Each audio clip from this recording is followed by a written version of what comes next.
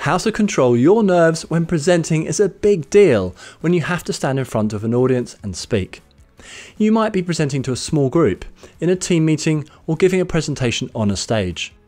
Just thinking about presenting in front of an audience might make your heart race, your body tense up, butterflies start in your stomach, and your mouth go dry.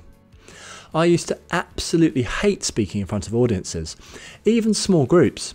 My body would go into overdrive, my brain would freeze up, causing me to mumble my words, and I would worry about the audience sniggering and laughing at my mistakes. My brain would bring back all those painful memories of reading to class at school and giving nervous presentations when I was early in my career. Presenting to others was not for me, something to be avoided at all costs.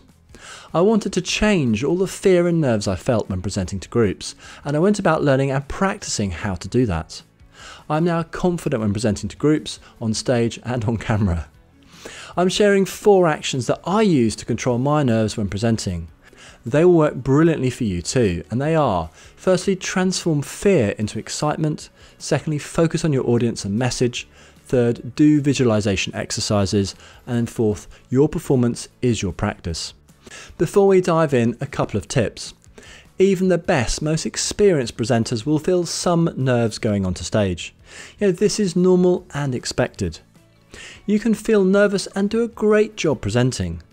Nearly all the time, you will look to your audience a lot less nervous than you actually feel. When you put these 4 actions into practice, the feeling of nerves will drop dramatically, freeing you up to present really well in front of your audience. The first action to control your nerves when presenting is to transform fear into excitement. When your brain perceives you to be in danger, in a situation where you might be threatened, your body goes into fight or flight mode. Your logical brain shuts down, which is why you experience brain freezes, forget what your next point's going to be, etc. You experience a number of physical reactions to the fear, the common ones being, firstly, increased heart rate, increased adrenaline, shallow breathing, tension in your muscles, you start sweating, your mouth going dry, and butterflies in your stomach. These are all signs your body is getting ready to fight or fly. Typically these reactions build, starting with 1 or 2 which are fairly mild. As the feelings of fear and nerves continue, these symptoms get stronger and you may experience additional symptoms. You can stop these feelings of nerves and fear building. As soon as you start feeling the signs of nerves and fear, tell yourself that you're not feeling nerves but feeling excitement. This mental transformation is powerful. The reason is that the physical symptoms you feel from excitement are increased heart rate, increased adrenaline, shallow breathing, tension in your muscles, you start sweating, your mouth goes dry, and there are butterflies in your stomach. Yes, they are exactly the same as the feelings you get from fear and nerves. Your brain senses the same physiological response to both feelings. I personally would always rather be feeling excited than nervous, and the difference is how you mentally label these feelings. In the run-up to your presentation, whenever you start to feel nerves, tell yourself it is excitement.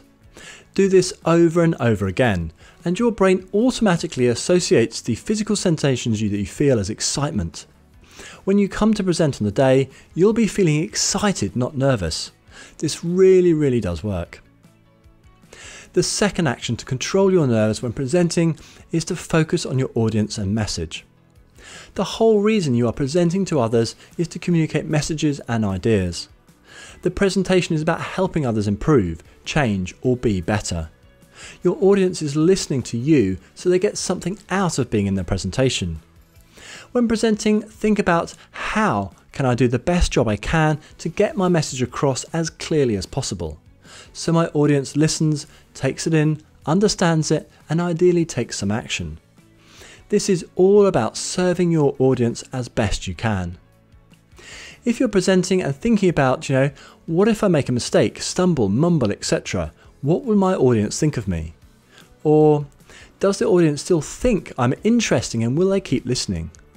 Or I don't want to look silly, unprofessional, or poor at presenting in front of these people. Or any other of these types of thoughts, then you are thinking about yourself. You are the focus of your thoughts. This is not serving your audience.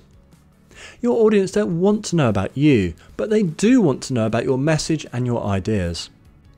When presenting to others, focus on the message that you are communicating and think about your audience and how you can make their experience easier, better, and more rewarding. When you focus on your audience and your message rather than you can control your nerves when presenting a lot better. This mental adjustment takes a lot of pressure off you. Stop thinking about yourself and think about your message and how you can serve your audience best. The third action to control your nerves when presenting is to do visualization exercises. Visualization exercises are when you picture the outcomes you want in your mind. When you're practicing your presentation, picture yourself speaking to your audience. They are looking at you and listening attentively. You are speaking with a clear, confident voice and getting your message across well. Always focus on the positives, being successful and achieving what you want. Do this over and over again. When you're actually speaking to your audience, it is just one more visual experience. You've done it a ton of times before already. One more is no big deal. I spoke to an audience of around 60 people or so last week, and in the run-up to my speech, I was picturing myself walking out on stage and delivering the speech just the way I wanted to. When it came to the actual presentation, it happened just the way I'd pictured it. I didn't feel particularly nervous, and a lot of delegates came over afterwards to thank me for what I said, mentioning it was a really good speech.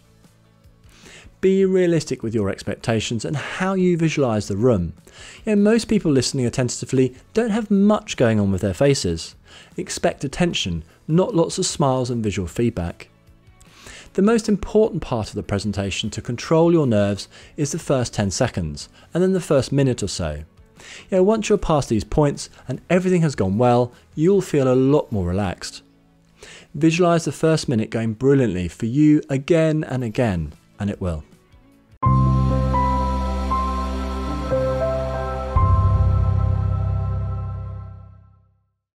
My name is Jess Coles, and if you're new here, Enhance.training shares people management expertise, resources and courses teaching you how to be a great manager and build high-performing teams.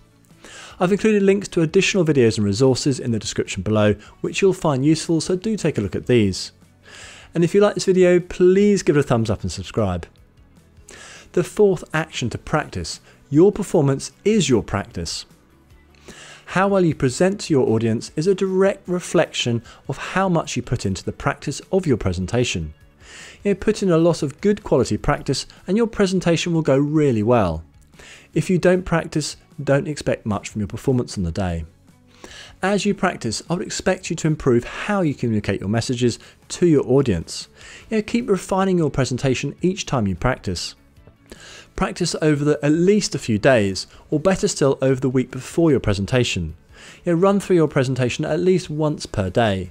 This gives you time to work out better ways of presenting your message to your audience. When you're practicing, keep visualizing your audience in front of you speaking clearly and confidently. Always speak out loud when practicing, as you will when you're actually presenting. Listen to how you sound, the pauses you use, the speed of your voice, and the energy and emotions in your voice. Think about your body language. Stand up tall, use outward and expansive arm movements. Think about how you will engage with your audience. Do everything you plan to do in the actual presentation in your practice too. As a minimum, I suggest that you do your presentation 8 to 10 times at least. Keep practicing until you are happy with what you're saying, how you're saying it, and the body language that you're using.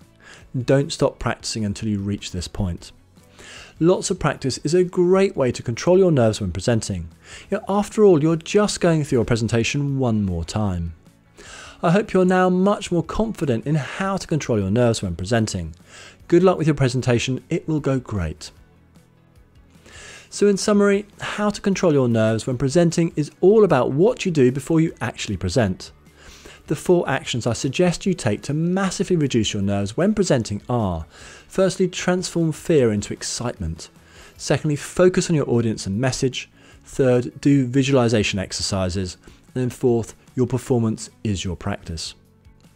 Don't forget to take a look at the description below for links to more resources to help you. If you do have any questions on how to control your nerves when presenting, leave a comment below and I'll get back to you. Thanks very much for watching, and I look forward to speaking to you again soon.